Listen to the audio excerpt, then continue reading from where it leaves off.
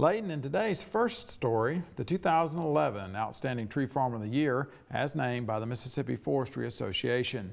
The Call of Forestry found Charles Dismukes of Kilmichael early in his life. He began tree farming at the age of 13 and eventually followed a career that saw him own his own timber company and work to further forestry on a national, state, and county basis. My management plan goes out 15 years now, from 2010. I updated it in 2010 and it goes out 15 years from there. Now I have had some kind of a management plan since for at least 60 years. Charles Dismukes and his wife Carolyn live on their 1,158-acre registered tree farm northwest of Kilmichael, Mississippi. Mr. Dismukes grew up on the original 105 acres first purchased by his grandfather. Registered in 1959, the tree farm has trees ranging from just planted to more than 60 years.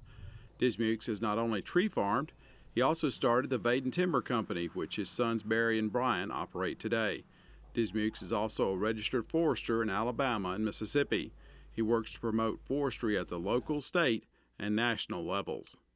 One of the quotes he told me about is like, those that show up win. You have to be there in order to make things happen. So some just life skills that he is always sharing. Vicki Roberts of Winona is the current president of the Montgomery County Forestry Association. She started participating in the association 10 years ago after her father passed away and the family land was turned into a tree farm.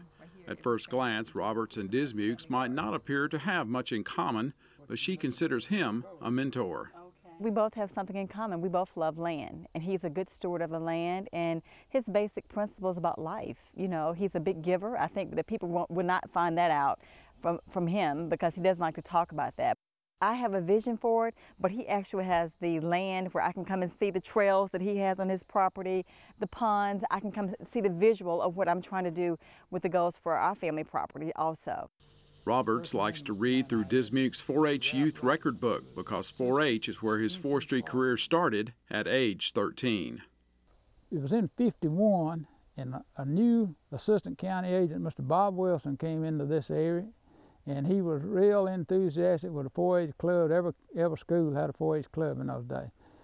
He started to work on the kids around here, and he looked at my place and he says, y'all don't farm much, so you need a forestry project. That led to forester Ralph Robertson with the Mississippi State University Extension Service helping the young Dismukes to formulate a tree management plan for 65 acres of his family's land. Field days were held at the property demonstrating proper tree planting and management. Dismukes' interest in forestry grew. He won the Mississippi and National 4-H Forestry Project Awards in 1957. That led to a 4-year college scholarship from Homelight Chainsaws. Dismukes graduated with a forestry degree from Mississippi State University in 1961. Even in high school, Dismukes' reputation for forestry knowledge caused him to be called as an expert witness in a court case. When I was 15 years old, I got a subpoena from a judge in Winona. And I was subpoenaed as an expert witness in a timber trespass case at 15 years of age. And naturally, it was kind of getting to me, but I went over there and I told him what I knew about timber and what I knew about trespassing, and I guess the guy won his case, and so I guess he was happy. Dismukes continued to share his forestry knowledge while he operated his timber buying company. He tried to persuade every landowner he worked with to replant after the harvest. I always had a service. If I would make arrangements to get it tree planted and get the TSI and the site preparation work done. Now I didn't pay for it, but if he'd save enough money to do the paying, I would do all of the work as far as getting it replanted for him. And that still holds today with my sons. If someone doesn't have a consultant forester of their own, I mean, we've always been, if they want us to, we'd be willing to advise them on how to go about replanting and who to talk to and who to talk to in your extension service and your county foresters, and then they can give them all kinds of advice on that. Julian Watson, the 2009 Mississippi Forestry Association Outstanding Tree Farmer of the Year, is a client of the Dismukes. For more than 10 years, their Vaden Timber Company is the only one he lets thin the trees on his Holmes County land. People say, well, why don't you get somebody else? I said, well, you know, I'm very loyal. They've been loyal to me, and I'm loyal to them. They do a great job. Dismukes not only logged and tree farmed, he spent a lot of time after hours working on behalf of the forest industry. For example, he's a life member of the Mississippi Forestry Association and MFA's foundation. He served in many MFA roles, being an advocate for Mississippi forestry. In 2008, Dismukes received its highest honor, the Meritorious Service to Forestry Award. His active work to promote the forestry profession saw him declared a Fellow of the Society of American Foresters, its highest honor. Locally, Dismukes is a member of 3 county forestry associations. Charles has been a member of just about every forestry organization I can think of, the Southern Hardwood Group, SAF, MFA. He's a charter member of the Montgomery County Forestry Association and been the president 2 or 3 times. He has shared his knowledge with a lot of landowners, both here in Montgomery County and in Carroll County also. Dismukes has also planted seeds for the future of forestry by donating to the College of Forest Resources at Mississippi State University. He funds a scholarship for an ambassador, a student who recruits other students into the college.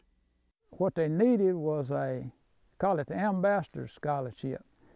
And actually they give the scholarship to students, and these students in turn recruit other students for the forestry school. And I thought that was a good thing. My wife thought it was a really good thing too. It was neat for me while I was at Mississippi State. I was an ambassador with the College of Forest Resources, and I received a scholarship from a guy named Charles Dismukes, and I knew he was from Vaden and was the owner of Vaden Timber Company, and it's really neat now that I'm standing on his farm, seeing what all he's done and getting to know him. The Dismukes family operates a multi-use tree farm where timber production, hunting, recreation, and education work together. It's not unusual to see groups ranging from homeschoolers to Boy Scouts on the Dismukes tree farm. This forestry class from Holmes Community College came recently for an opportunity to work in a managed forest. Field days are not uncommon for local landowners. The future looks promising for the Dismukes tree farm. It remains the center of family activity. One grandson is majoring in surveying while the other is majoring in forestry. He likes forestry and he likes wildlife, so he's trying to get that double major into that. So he just likes being involved in it. I guess it's in the blood. I tell you, my attitude is that if they told me I wasn't going to live but 2 more weeks, I'd want to plant some trees before I left. And if we don't do that, future generations won't have it. Well, go to our Farmweek website if you'd like to see this story on Charles Dismukes again. The website is farmweek.msucares.com. You can also find us on Facebook and YouTube. If you're interested in managing your land for timber and wildlife, you can get in touch with the Mississippi State University Extension Service or the Mississippi Forestry Commission. We'll have their contact information on our Farmweek website. Now, that story aired originally on our show back in October of 2010. Unfortunately, we have to report that Jeff Crowder, who works for the Forestry Commission in that story, has passed away. And since we aired that story, and we anyway extend our condolences to his family.